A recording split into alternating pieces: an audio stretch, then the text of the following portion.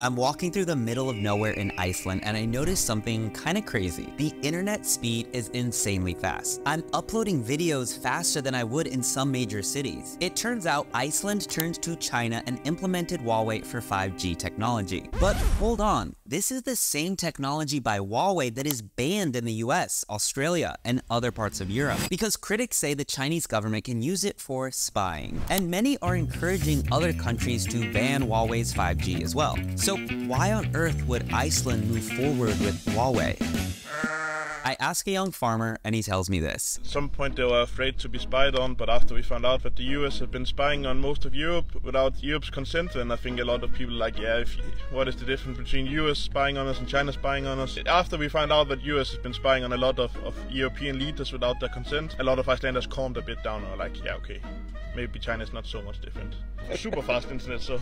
Right now, some countries are banning Chinese tech companies while others are going all in and using them. And it's creating a modern-day technology war between the US and China. See, 5G is not just about being able to upload your Instagram story in the middle of a hike in Iceland. Yes, 5G is insanely fast. It can offer up to 10 gigs in a second at peak download speeds. But the key of 5G is this. It's essential as we move towards smart cities, driverless cars, and even surgeries done remotely. And the decisions that governments make right now could have repercussions for decades to come. See, imagine China does have access to Huawei's powers and controls, and a city in Iceland is reliant on its technology for its smart city. In theory, if it wanted to, China could do harm by causing havoc on the self-driving cars. China has firmly opposed the ban that some European Union countries have slapped on Chinese telco giant Huawei. Should Huawei play a role in Europe's 5G future? France will not join the US and UK in banning Huawei. Well, the government, of course, with support from Labour,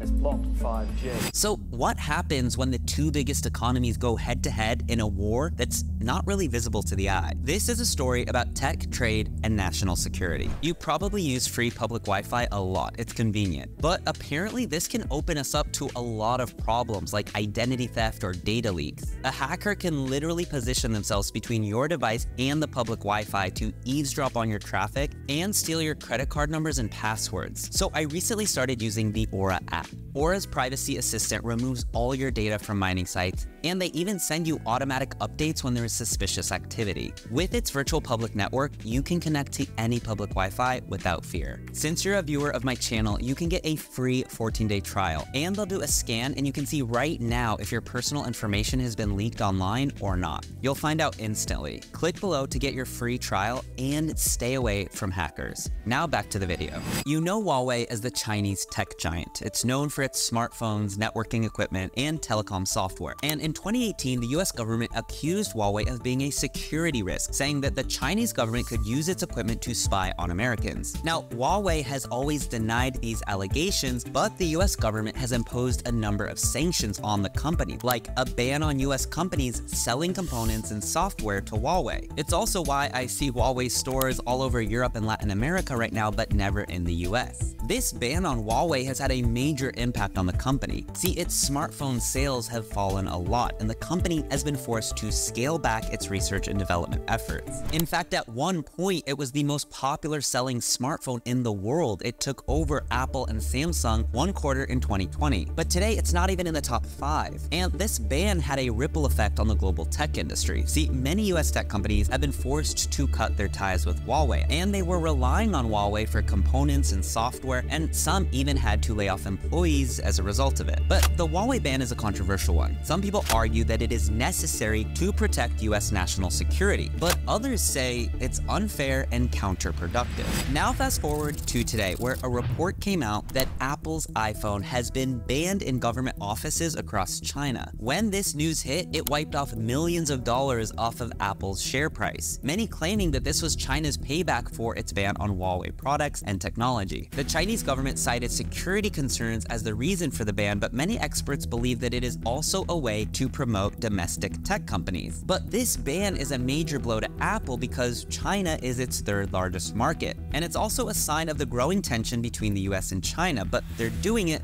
through Apple versus Huawei. Now, China's foreign ministry came out later to deny that it issued this ban on foreign phones, but China has increasingly emphasize that people use locally made tech products because technology is becoming a national security issue between Beijing and Washington. In 2016, I moved from New York City to Singapore. At the time, you never heard about Chinese tech companies breaking out of China. But within just a few years, 2 of the 4 biggest smartphone makers were Chinese. Today, the world's fastest growing social media app is Chinese, TikTok, which is owned by ByteDance, and the Chinese company Shein has become one of the biggest fashion brands practically overnight. Huawei is now the world's largest manufacturer of 5G equipment. Huawei, Xiaomi, and ZTE are making huge waves. They offer high-quality products at competitive prices, and their products are a lot cheaper than iPhone. But it's not just the consumer products we're talking about here. In 2022, Huawei opened its largest research and development center in the world in Sao Paulo, Brazil. In 2021, Xiaomi opened its first European flagship store in Paris. And in 2020, ZTE signed a deal with the Spanish government to build a 5G network in Spain. Head over to Latin America, these companies now account for a significant share of the smartphone market. In fact, Huawei was the leading smartphone maker in Latin America in 2022. And this is crazy considering that Huawei was relatively unknown in the region just a few years ago. The growth of these companies in Latin America can be attributed to a number of factors, like a large and growing population of young people who are eager to adopt new technologies. They're not brand loyal to Apple or Samsung. And also, these are growing economies which just give consumers more disposable income to spend on consumer products. And finally, there's been a lot of heavy investment in marketing and advertising. Xiaomi and Huawei became cool, and Apple has just become out of reach to so many people. Now head over to Europe. In 2022, Huawei was the 3rd leading smartphone vendor in Europe, followed by Xiaomi and ZTE. The growth of these companies in Europe can be attributed to a number of different things. In Europe, you have a large and mature smartphone market. You have tech-savvy customers who are always on the lookout for the greatest and latest technology devices, and competitive prices. Despite concerns over Huawei's ties to the Chinese government, these companies are still very well positioned to keep growing in Latin America and Europe. So in just a few years, China has had this absolute magnificent rise in technology, and there is absolutely no stopping it. And none of this happened by accident. The Chinese government has played a key role in supporting the country's tech sector. Through its Made in China 2025 initiative, the government has also provided financial and other kinds of support to Chinese tech companies. But now all of this presents the US with 2 massive challenges. The first is economically. How can the US remain the world leader in technology with the rapid rate of advancement and growth and innovation coming out of China? And the second one is public security. As smart cities develop, technology is becoming more and more embedded in our society. It's no longer about hacking someone's data from their phone, it becomes much bigger than that. See, self-driving cars could be hacked to crash. Traffic lights could be manipulated to cause congestion or even accidents. Power grids could be shut down, causing blackouts. Public safety systems could be disabled, making it very hard for fire trucks or ambulances to come out during emergencies. Personal data could be stolen from residents, like credit card numbers, medical records, and social security numbers. You can start to see why the decision of today's politicians could potentially determine the fate of countries' safety for decades to come. And right now is a pivotal time in what happens next. And it's insanely complicated because it's quite hard to decouple China from the US. I mean, it's just too late. Just look at the world's richest man and his company, Tesla. The drama between Tesla, China, and Elon Musk began in early 2022 when a number of Tesla owners in China complained about their vehicles' sudden braking and battery fires. These complaints led to a series of investigations by Chinese regulators, and Tesla was forced to recall several thousand cars. Tesla even had to suspend production at its Shanghai factory for a few weeks to address the quality issues. Tesla offered discounts and other incentives to Chinese customers in an effort to win back their trust. But the drama between Tesla and China continued. In June 2022, Tesla recalled 80,000 cars over software and seatbelt issues. See, the US government is facing a tough choice: how to deal with China's growing power. But American companies have invested heavily in China, and they share vital technology with the country. Now, this helps US companies make more money, but it also makes the US more dependent on China. Some people say that the US should still decouple from China, meaning that the two economies should just be separated. But this would be insanely hard and expensive, and it would also hurt the US economy. Other critics say that the US needs to maintain a strong presence in China in order to compete with the global economy and the new global order. I mean, just look at how many other countries are using Chinese technology right now.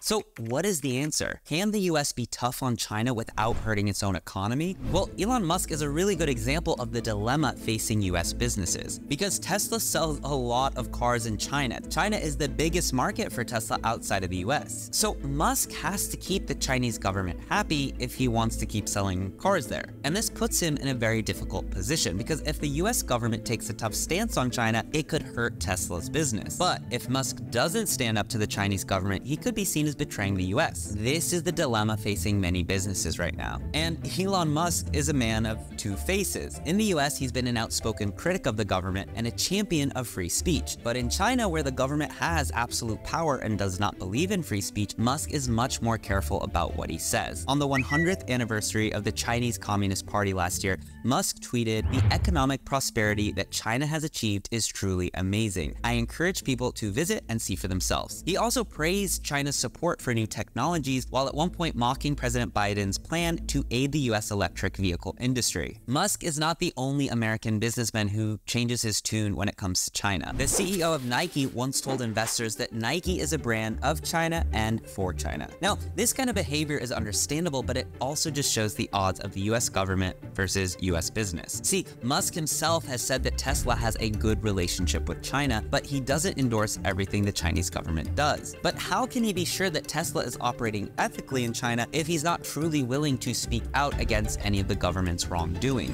The tech war between the US and China is a big deal, and it might only be getting started. Here are some specific things that could happen next. The US could keep banning Chinese tech companies from operating in the US. The US could also put tariffs on Chinese tech products, and it could invest more in its own tech sector so that it doesn't rely on China so much. Another thing that could happen is China could retaliate by putting tariffs on US tech products or banning US tech companies from even operating in China. China could invest more in its own tech sector so it doesn't rely on the US as much. Another thing that could happen is the two countries could agree to just stop fighting and work together on some things like cybersecurity. Another possibility is that the two countries could keep fighting and it could continue to escalate, which would cost businesses and customers more money, and it could even lead to conflict between the two countries. And finally, the two countries could find a way to stop fighting and work together. This would probably be good for most of us because it would help the global economy grow, and it would make it easier for people to develop and innovate in new technology. But it could also put security and personal data in the wrong hands. It's also possible that the two countries will just keep fighting at a low level without any side really winning. So there are a lot of possible scenarios, and no one knows what can happen next. But what we do know is that the outcome of this tech war will have a big impact on the global economy and the future of technology. But I want to know, what do you think? Should other countries be as critical as the US is toward China tech? And do you agree with the US concerns here? Let me know in the comments. While you're at it, subscribe to this channel to get more videos like this and check out more of my videos.